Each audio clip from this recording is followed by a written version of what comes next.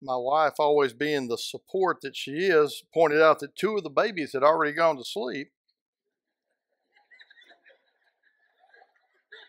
and asked me, would that be the first two people ever slept while I was preaching?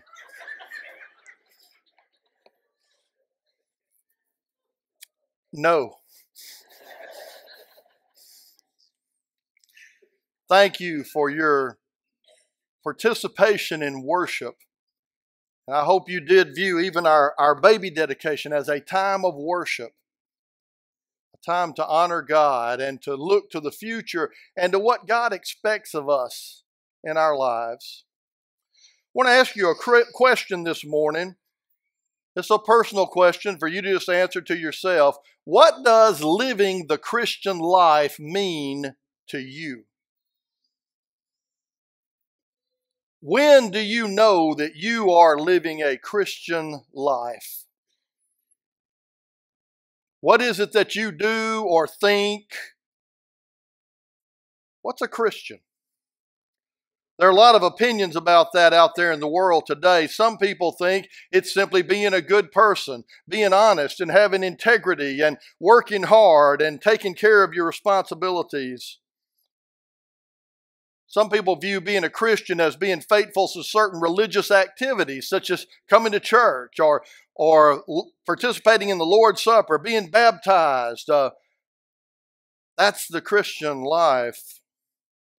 For some people, it's practicing Christian or spiritual disciplines like reading your Bible and praying or fasting or special service to others.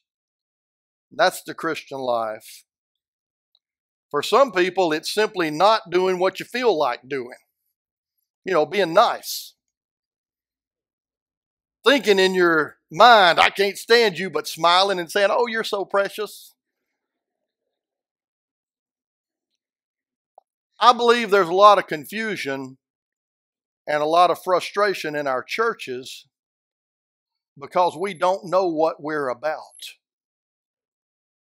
And I think if the church is going to really move forward, we're going to have to all agree on what we're about and get busy being about that. Now, I don't think you can accomplish that task by everybody just talking to each other. Let's all just throw in our opinions and see if we can figure it out. I think the best way, as a matter of fact, I think the only way to know what we're about is to look into God's Word and to see what Scripture tells us living the Christian life really is. I'm going to start in chapter 3 of Philippians today, chapter 4 or chapter 3, verse 4b. And you may wonder, well, why is he starting in the middle of a verse? Well, in the original Bible, there were no verse numbers. There were just words. There's no punctuation marks, as a matter of fact. And verse 4 of this chapter, it starts continuing a previous sentence, and that sentence stops in the middle of this verse, and a new sentence starts. So I'm going to start where this new sentence starts in the middle of verse 4 and read through verse 14. If anyone else has a mind to put confidence in the flesh, I far more, circumcised the 8th day of the nation of Israel, of the tribe of Benjamin, a Hebrew of Hebrews, as to the law, a Pharisee, as to zeal, a persecutor of the church, as to righteousness which is in the law, found blameless.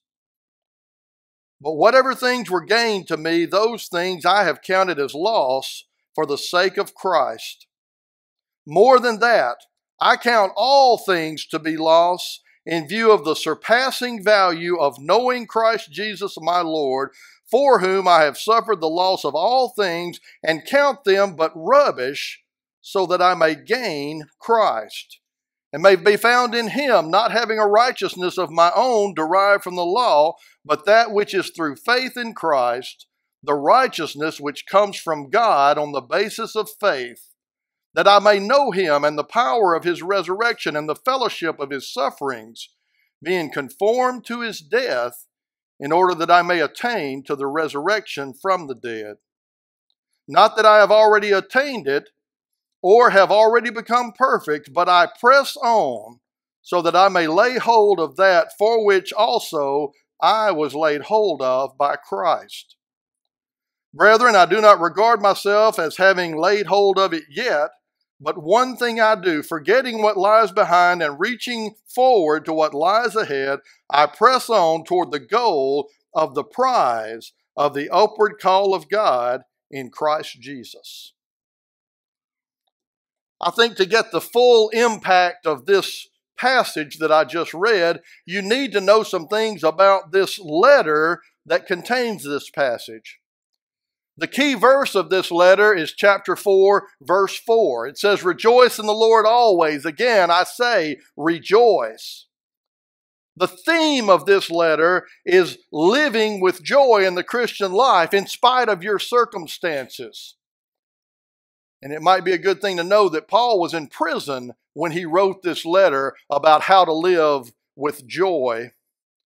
This portion of the letter that I just read is part of Paul's personal testimony about the change that occurred in his life when he came to know Jesus as Savior. Now, there are other places in the Bible where he tells about the details of that experience. He doesn't even mention that here. He just talks about what happened to him. It's not about a change in activities or habits. It's not about a change of values or purpose, or it is about a change of his values and his purpose. It's not an external change, it's an internal change. And he begins his testimony describing his life before Christ. Before Paul knew Christ, he was on his way to stardom. Now, Jackie and I had a friend in college, was a couple years older than us. I haven't told her I was going to mention him. She'll instantly know who I was talking about when I tell you a little about him. He was in his junior year, getting ready to graduate pretty soon, and he was still living in high school.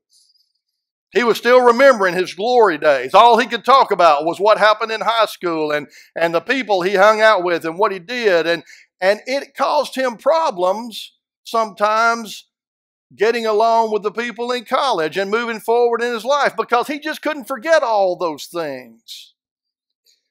The bad part was his glory days weren't all that glorious to anybody but him. Paul, on the other hand, really did have some glory days. He was the top student in the top school of Pharisees in the whole world. When Paul walked into a room, people noticed him. They offered him the seat of honor. They wanted to be his friend. They wanted him on his good side. Paul had real power, and his power was growing. Now, Paul didn't talk about these things to impress people, to show them how good he was. He wanted people to understand he had let go of some things that were very precious to him. Things that he had literally spent his entire life working to attain, and he had just given them up completely. And the message that he's communicating to us today is that letting go is not a necessity for Paul only. It's a necessity for anyone who wants to genuinely follow Jesus Christ. If you want to follow Christ, you're going to have to let go of some things, and there are going to be some things that you have cherished, that you have valued and nurtured. It may be your glory days from the past. That's often true with churches. It may be the way we've always done it, which is even more often true of churches. But it may be resentment about something. It may be comfort, may be a feeling of entitlement. But you see, letting go is not just something you do once when you come to know Jesus as Savior. It's an ongoing process that you continually do if you want to be able to know and do His will. And whatever it might be in your life, Paul is getting ready to proclaim that we must let go of our old lives in order to follow Christ to the fullest. So he tells us what it was that was so valuable that he was willing to give up everything he had ever worked for in life. And he tells us in verse 8. He says, the surpassing value of knowing Christ Jesus, my Lord. That's what he gave up everything for. The surpassing value. Those two English words translate one Greek word. It means to be higher than something else. It means something that's worth more than whatever it's being compared to. So Paul is saying that knowing Jesus Christ is worth more than anything else in the world. You've heard me say before, the greatest possible accomplishment that any person can ever have in their lives is not being a star on some sports team. It's not being successful in business. It's not even being a sacrificial servant, just trying to do for others. The greatest accomplishment any person can possibly have in their life is to know Jesus personally. Paul goes on to expound about the value of knowing Christ in these verses, all the way up to and including eternity. Paul had literally forsaken the material world and the physical life and all those things that we try to have and get and do. And he was living for eternity here on earth. Because eternity is the only thing that's worth living for. You see, if you're living for money, if you're living for power or popularity or prestige, if you're living for comfort or some philosophy or some religion, for personal security or stability, you're on a no-win track. Because you can't hold on to those things forever. Even if your life is about helping people, it's about your children or your grandchildren or your neighbors or your friends. If you're helping them to do anything or get anything without making sure that their eternal destiny is with God in heaven, you're really not helping them. You see, the main thing in life is the only thing in life. Knowing Jesus Christ personally. There is no substitute for knowing Jesus personally.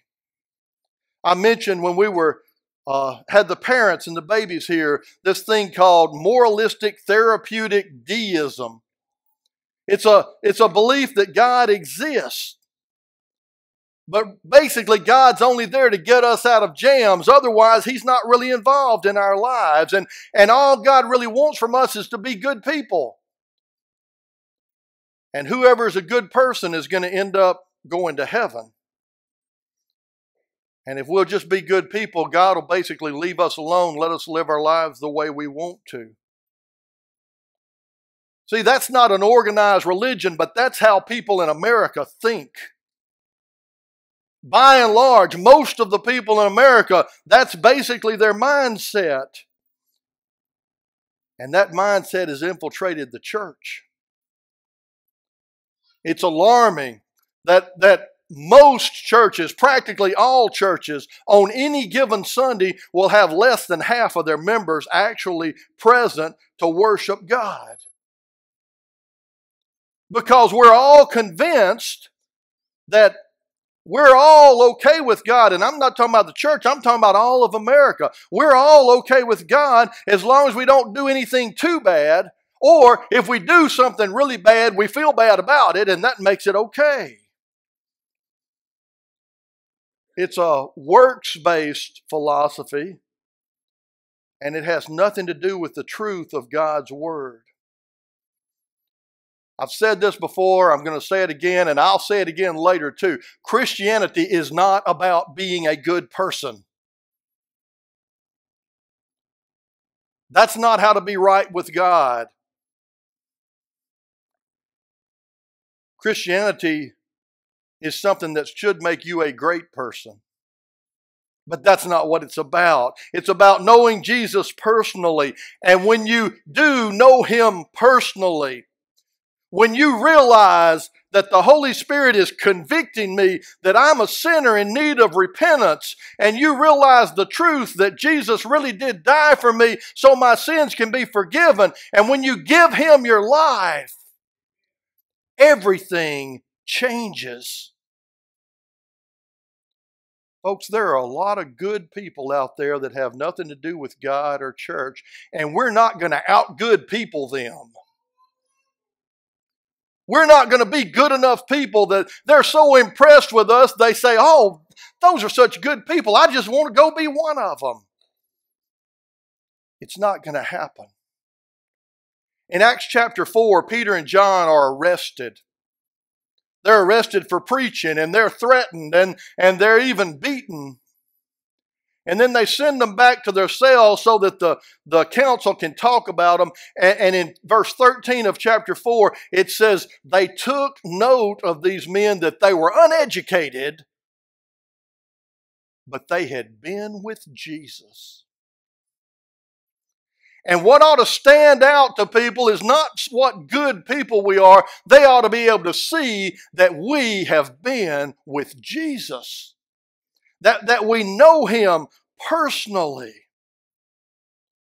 You see, that's not only the only way to be saved. It's the only way to know and do God's will.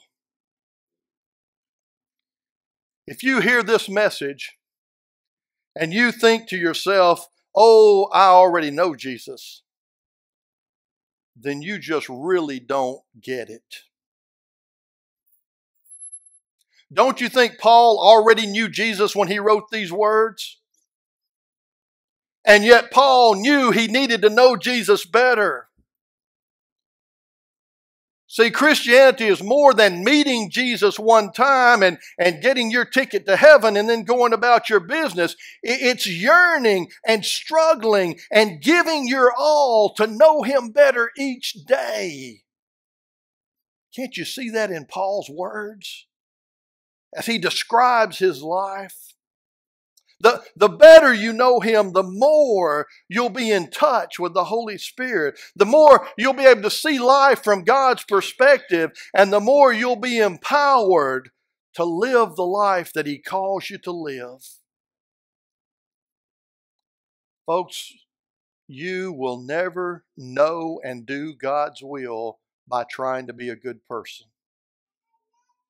Our church will never find the courage and the power to move forward doing God-sized things in this community until we give ourselves to knowing Him fully. We worship in hopes that by honoring God as He deserves to be honored, that will lead us to know Him better.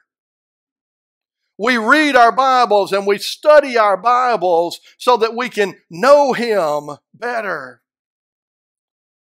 We live our lives every day with the goal of knowing Him better through the things we experience and how we deal with those things.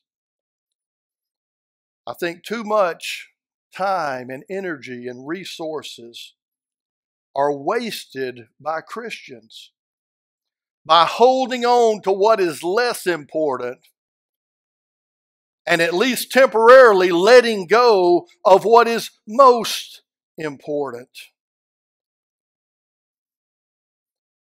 We tend to let go of what's important till we get what we want, and then when we have what we want, we try to get back a hold of the important things.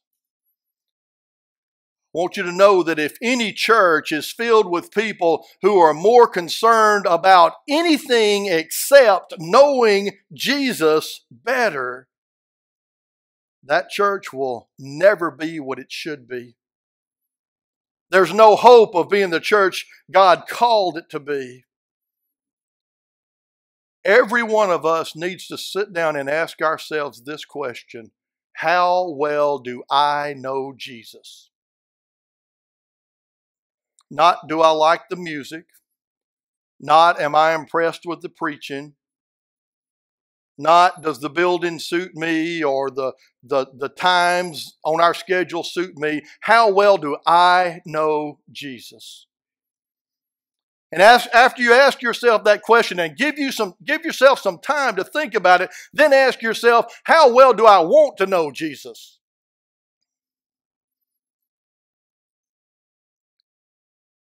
And then ask yourself, what am I willing to do to know Him better?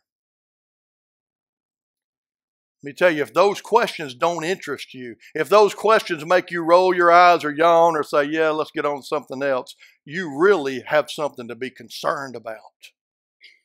Because there is nothing else that Christianity is about. And we have to get that part straight. And the other things fall into place. Jesus said, seek ye first the kingdom of God and His righteousness, and all these things will be added unto you.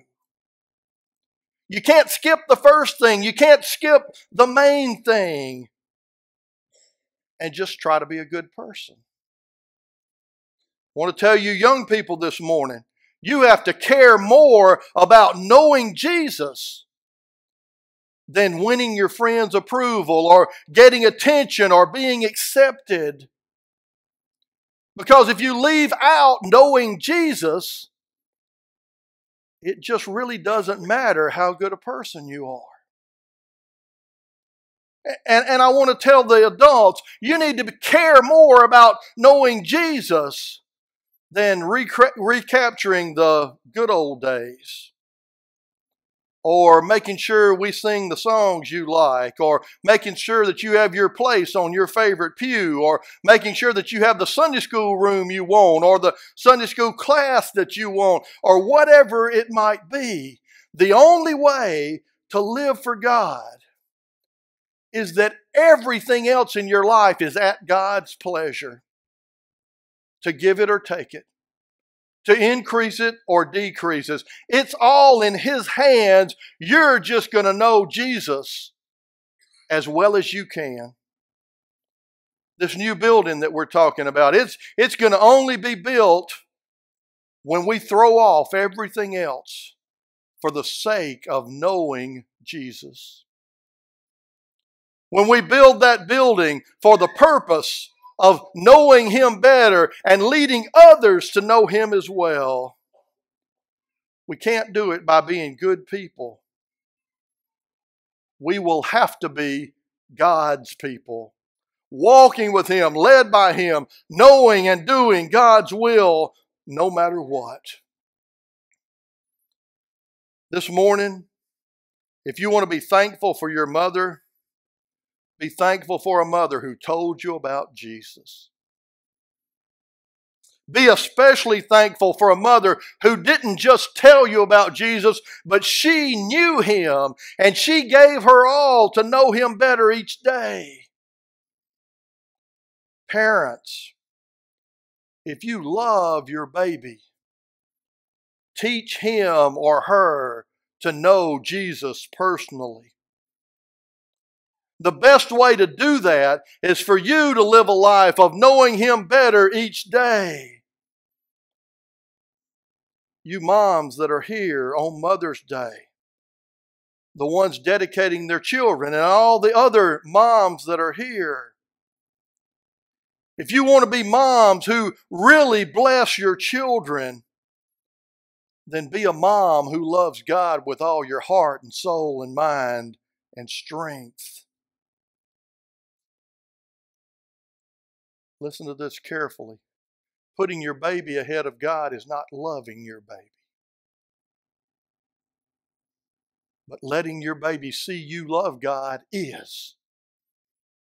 You let that baby grow up seeing you know God and love Him and follow Him every day. Tell your baby about His goodness and His greatness.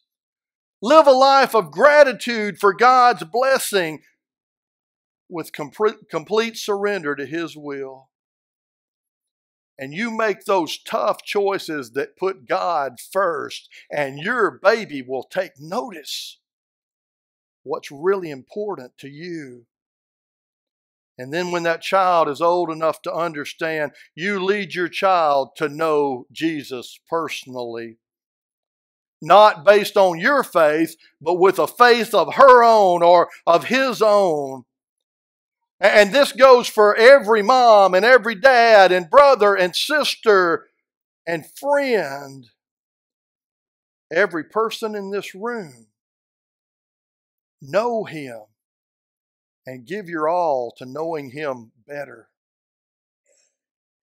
Psalm 37:4 says, "Delight yourself in the Lord, and he will give you the desires of your heart."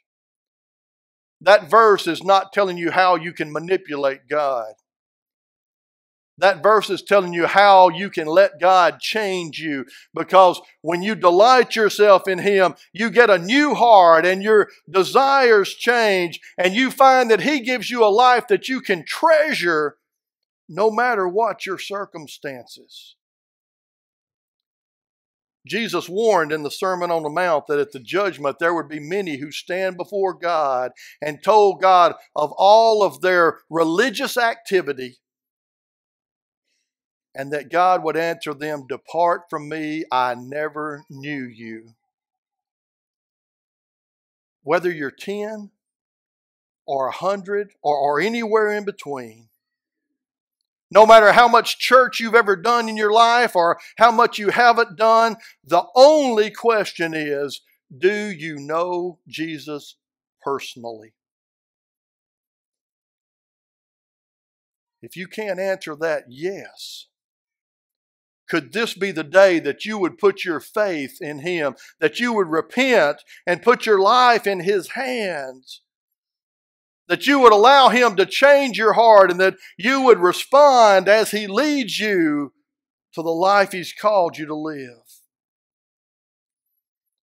Or maybe this morning you do know Jesus, but you also know that you need to recommit yourself to working at knowing him better.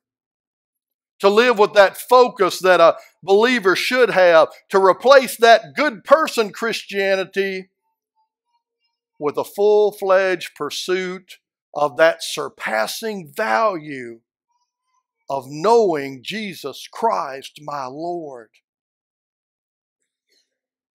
Maybe today God's adding you to add your membership to our church, to bless us and to let us bless you as we all seek to know him better and to do his will. Or maybe there's another decision that God has laid on your heart. We're going to give you a chance to respond to God. We're going to sing a song, and while we sing that song, you can sing with us, you can pray there where you are. But if God has spoken to you and you know that you need to respond, you come while we sing. Let's all stand. You respond to God if he's spoken.